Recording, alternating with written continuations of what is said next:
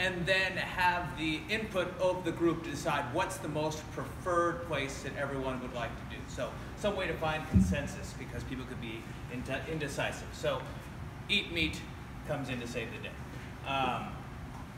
So the concept is we have people, you can nominate, and you could, your selection, where do you want to eat, after you search through the search bar. Then once you get the nominations, you nominate, everyone gets one nomination, and then everyone could vote. One trick with the voting is you're allowed to vote for 3 different options. Your first choice getting 3 points, your second choice getting 2 points, your third choice getting 1 point. So therefore, you have to, entertain other people's options. And so that finds a better consensus near the end. In the design process, the main thing, of course, we find APIs that are free.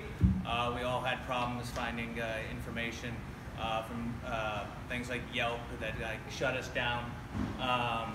So we just wanted the point of just having a simple search bar in the nav bar, just everything done by tapping. The whole point, we certainly wanted to have responsive, and made it most likely easiest to use via phones. We used a lot of modals in order for things to kind of direct the traffic, and things like Bootstrap to make it responsive. And so, shall we move? Yeah. And I also need that. We used a couple APIs and frameworks. The most important being the Foursquare API. We wanted to use Yelp. We couldn't get it to work at first, and we had to stick with what we stuck with. We used the Google Map API to populate a map that shows the different nominations, so you can see their relative distance from each other.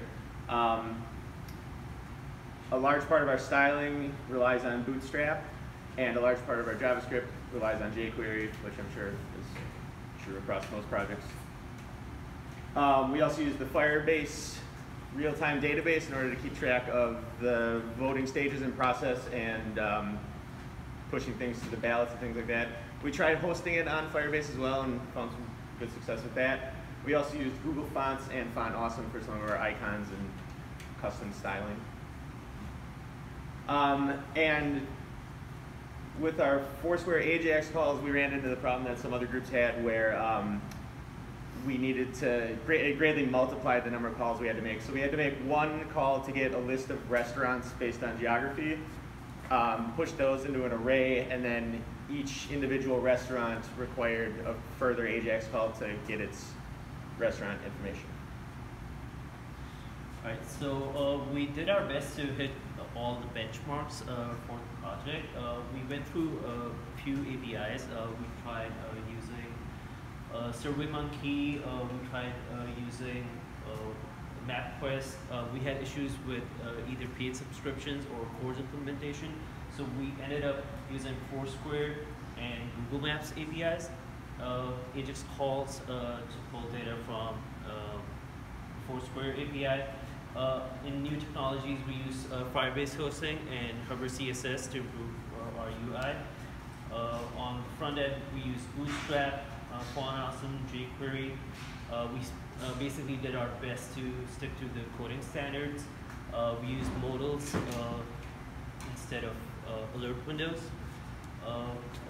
In repeating elements, we use cards for nomination and voting. And the only rubric that we did not implement was user input validation, because we found that a lot of restaurants and bars have names that involve symbols and numbers, so we did not want to restrict the user in that sense. Right.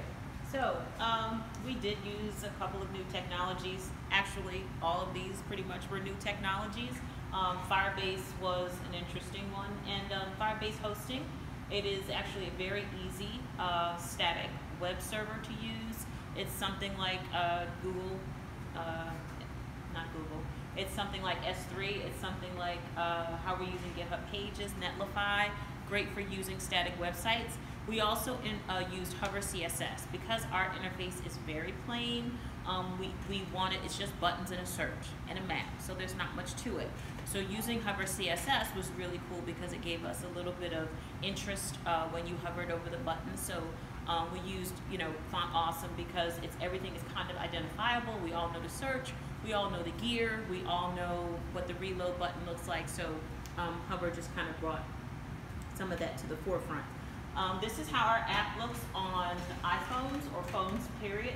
There's always a map at the bottom. Philadelphia is the central. We kind of locked it down to our city.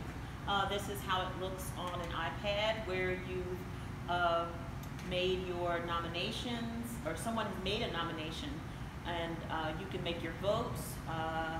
Those are the icons up top that I was talking about where you search. The gear is for adding your API key in secret, and then of course the reset is to reset all of the information out of the database. And this is how it looks on desktop. And future implementation. Is that me? Oh, okay, sorry. All right, future implementation. I think we fast forwarded a little bit.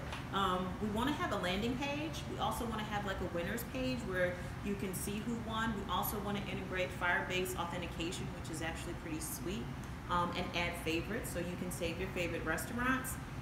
Display, when the ballot comes up, you get a modal, it tells you who won. We want people to know how many votes each restaurant got, so we want to implement that. Sometimes, I think Andrew mentioned, when you're missing properties off of an object, it does some really weird things. We had the same thing happen with us. A lot of information is not input into Foursquare. And lastly, for our must-have, we definitely want our maps to generate, when your noms come in, we want to know how far you are from your restaurants you're choosing. Nice to have would be a bill split calculator, because we all know when you go out with your friends, someone doesn't have cash, and we want to use a split calculator to split the bill, and use one of the pay services so you can pay your friend back. So, now we're going demo to time. demo We're going to time. try it out. Here we go. The number, all the voting is kind of based on how many people are connected, and we've had some weird connection number issues. All right, so we're going to go with the one that's hosted on GitHub. So we already entered our credentials. Like you said, we had it so you can enter your client ID in secret. We're just going to go past that. So Andrew, what do you want to do? I want to eat tacos. So you can't see this, but I've searched tacos. 3 things come up, and I'm going to nominate my choice, and it appears on the page.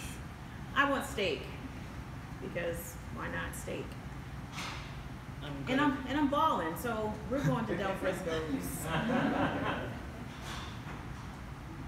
How about you, Rob? What do you want?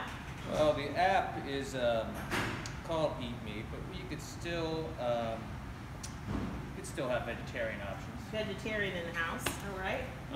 I'm in the mood for pizza, so let's do that. And I'll nominate this.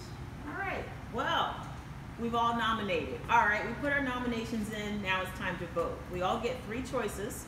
Again, first vote, the heaviest, 3 points, less, next is 2, next is 1. So everyone, place your votes, because I'm balling. We're gonna go there. All right, everybody put your votes in. And the colors change depending on first, second, and third.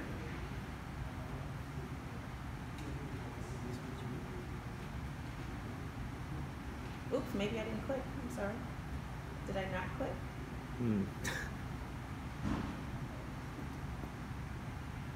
Uh-oh. Yeah, well, Can we do a reset? Sure. we can do try it. one more time. Let's do it again. Let's go really fast. Something's really weird here. All right, let's do it again. Steak. Oh. All right, I'm going to hit reset. Okay.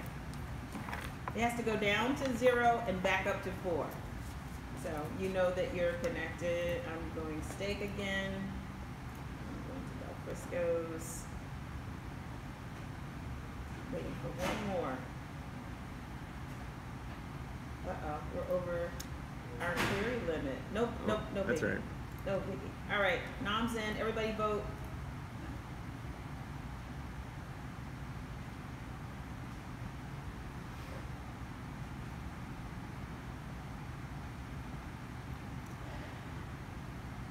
All right, well, That's where this we was. have never done this with an iPad before, so that may have something to do with it. Normally what happens is another modal comes up, it displays the winner, the map repopulates so that there's only one pin on it that shows the winning restaurant location, and there's a link to A link to the restaurant. the Foursquare page for the restaurant. Yep.